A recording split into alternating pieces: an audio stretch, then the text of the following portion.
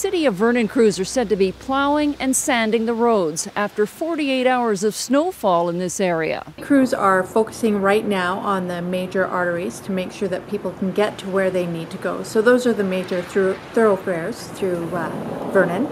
After that, they start to move on to the residential areas. Downtown residential areas are primary areas. Those are the ones that people are using the most, the arterials and the collector roads.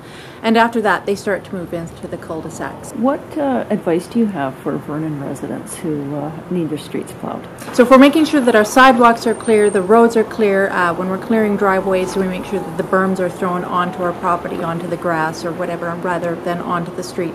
That helps us to keep the streets clear.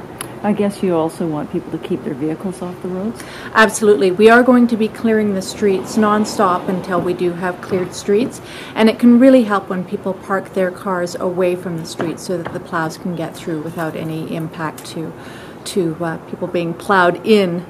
City crews have 584 kilometers of road to clean up using 11 plows and other equipment. Work is not expected to be completed until Thursday or Friday. Kate Bouey for Castanet News in Vernon.